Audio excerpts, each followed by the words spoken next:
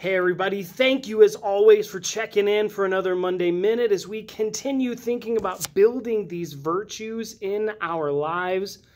You know, there's a lot of times in life where things seem upside down, and the way that God works is upside down or opposite from what we might expect.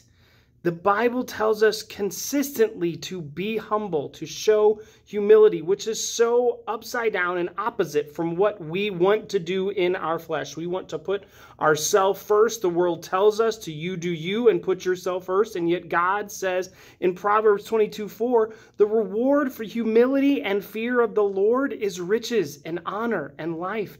James 4:10 says, humble yourself before the Lord and he will exalt you. If you will put yourself behind, put God first, put others ahead of yourself, in the end, God will honor you and exalt you. You will get what you want, but you have to humble yourself here. That's how God works. Sometimes it doesn't make sense to us, but if we will do that hard work to show humility, put God and others first, in the end, God will make everything right. I love you guys. Have a great week.